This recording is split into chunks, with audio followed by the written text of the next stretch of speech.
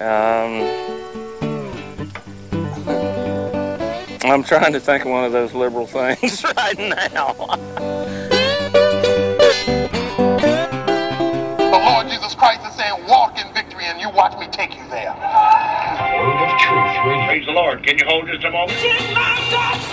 In me, ye have peace.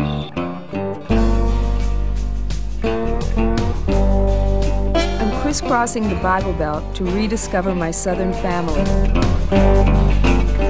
This is our road map for the trip. It's my family tree.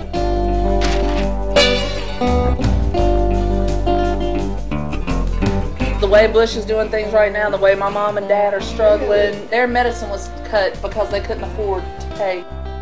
Their medicine run them $500 a month.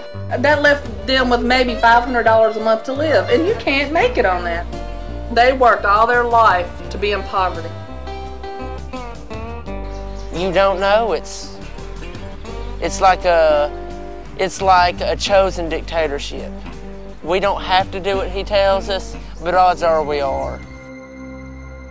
While some Christians, like my cousin Don, pray for a Christian state, others pray for the end of the world.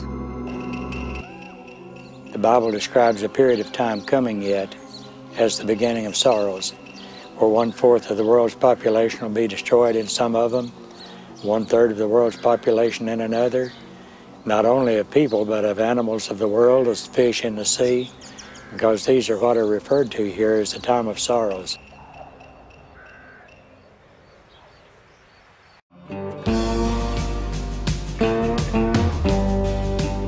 We can't reach my Aunt Ruth, so we decide to seek out Tim, my long-lost cowboy cousin, who lives in Blanco. But we can't find my cousin or the ranch.